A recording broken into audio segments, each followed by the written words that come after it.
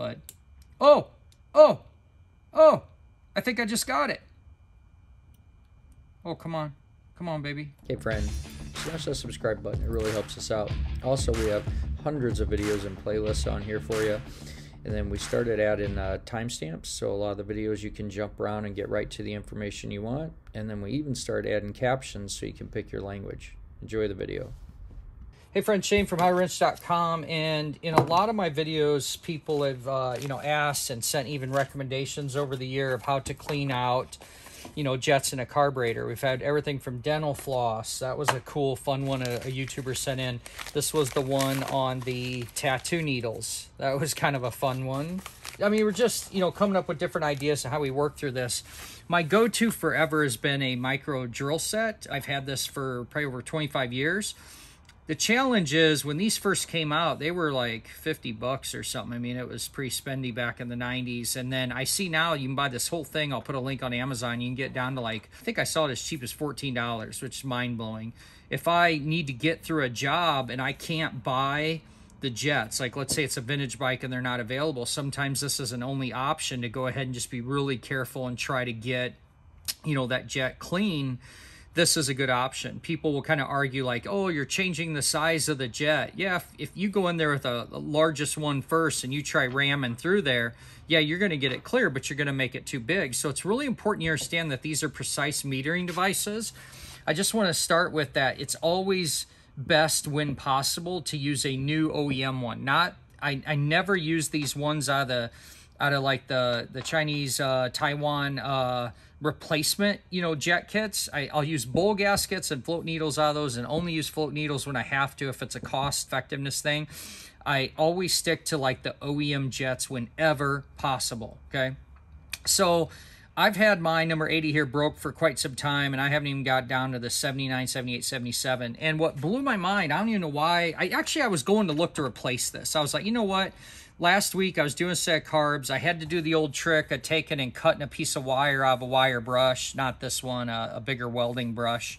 And then you take that piece of wire and then put it in a drill holder and then be able to basically just poke through. And when you get just usually the start, like when you get just the start of that jet, then your parts washer, your ultrasonics, vapor blasters and stuff have the potential to take over. But when it's plugged solid, if you don't get it kind of started and be able to break that up, sometimes there's just no winning. One of the cases I had here was this jet where there was just no winning. So I've found that I'm so crazy happy about it. I almost forgot to tell you about telling you how to do it. Is I found where you could buy replacement twist drills, and I found these number 80, which I thought was the number that I really used most common to do pilot jets. So instead of having to use like this piece of wire that I had here, let's try one on a typical, it's supposed to be, it's another reason not to use the cheap jet kits. It's supposed to be for a bike that required a 38 key in pilot. It's titled 33 on here for whatever reason. When I tried to take some drills and measure it out, it actually seemed the same diameter. It's very hard to be sure at that such a very small level there, if you will, such a small number, but it seemed to be similarly sized to the 38, the stock factory key-in one, but it was just a bummer that I had one jet that no matter what, I couldn't get through with the piece of wire, okay? So one thing that's unique and great about these is if you notice here, they're actually drill bits, right? So you could see the flutes on there. I don't know if you'll be able to see this one. See the flutes on there. So the idea there is, like I said, you can just get started and then hopefully see if you can get through. I'm going to try this here since it's an actual drill. At that point, this one's clear, so it's fine. It's no problem. If we go to this one that no matter what I was doing with my piece of wire, I just didn't have any success. That's why I jumped on Amazon and I was going to buy this. And completely coincidentally, when I was trying to find out, because I forgot to take a picture of this home with me, and I was trying to figure out, well, what size is a number 80? I came across where I could buy a 12-pack for like $5, $6, $7, whatever. You'll see in the link. I'm like, no way. Because I really don't even need all these. The ones I want are that number 80. Like I said, I use that like crazy on pilot jets. Man, I'm just so dang happy about this. So happy. I may even be able to use some of these smaller, 79, 78, so on. Well, actually, it's a bigger. You notice as the number goes down, the drill bit increases. But what we're going to do here is we're going to try and see if I can get lucky drilling it now. You can see where it won't go through. Just grab one that isn't plugged. And you can see it'll kiss all the way down. I'm just curious if the drill bit will overcome what the wire wouldn't. These aren't long enough to come from the top, so you're really at the mercy of having to work with whatever junk's in there. Normally when I get into something like this, when it comes from a customer, they've broke a piece of wire, they've got something stuck in there from when they tried to do it, and it doesn't tend to work so well. So another thing you'll want to do, if you're the one trying to do this, is lower that down, okay, so that you can put a little more force on it. Okay, I went too far.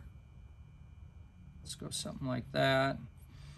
And that way, if you're bending around, be less likely that you'll break it yourself. So you can see that gap in there. You can see where I'm stuck. If I could just get that started, I'm going to see here. And I'm telling you, I'm putting a lot of pressure on this. And normally I would have quit right away because it'd be my only one. Well, shoot, now I got 11 more. I might get a little braver. I'm okay to ruin a jet and then compare it to a known good one and find out, well, did I damage it? Did it get too large? That's something you could do. And once again, I want to make sure people are clear. I would prefer to put a new one in. Yeah, absolutely.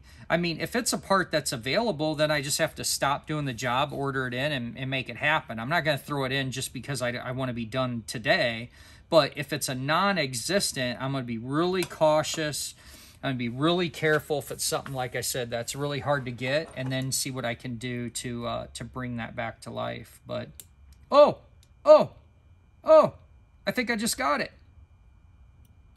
Oh, come on, baby. I didn't break the bit. Oh, man, I am stoked about this. I'm stoked about it because it just proves the point. Well, that son of a gun just found a hole. I'm going to look at my magnifying glass here and see. Oh, yeah. I, my friends, have a little hole in there now.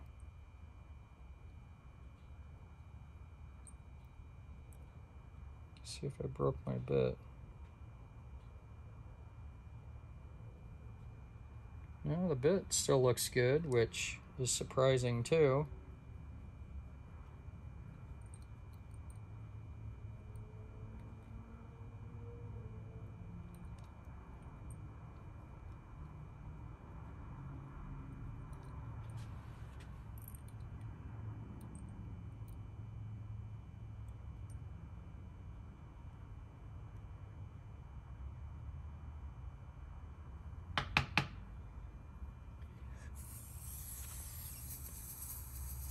I'm through. I am through. I'm shocked, but it's still not the right size. It should go in there easier. Man, I wish I would have had this yesterday. I wouldn't have had to hunt around for a jet like all day long.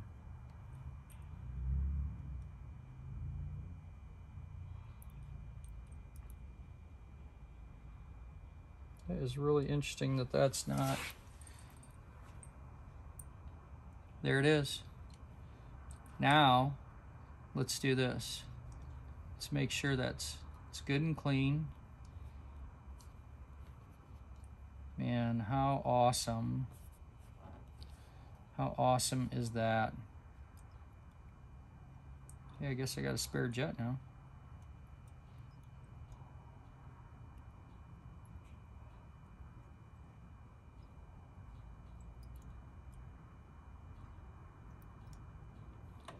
Look at that.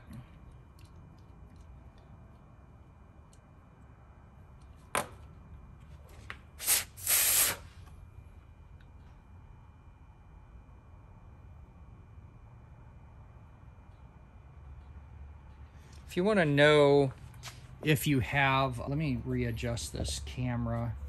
I'll show you what I'm doing. I was more zoomed in to try and, be close to the drill bit, but check this out. So I love, this magnifying glass, but what I could do here, oh man, I got it. I got it. I'm so happy about that. So stinking happy about that. I'll take a photo here and whether you are plugged or not. Look at that. And they are, you know, unbelievably sized good, right? I mean, it's not like it's been, you know, egg-shaped or hollowed out or whatnot. All right, my friends, how cool is that? Man, I'm super stoked. Man, just so happy with options, and especially something that's so inexpensive. Look at that.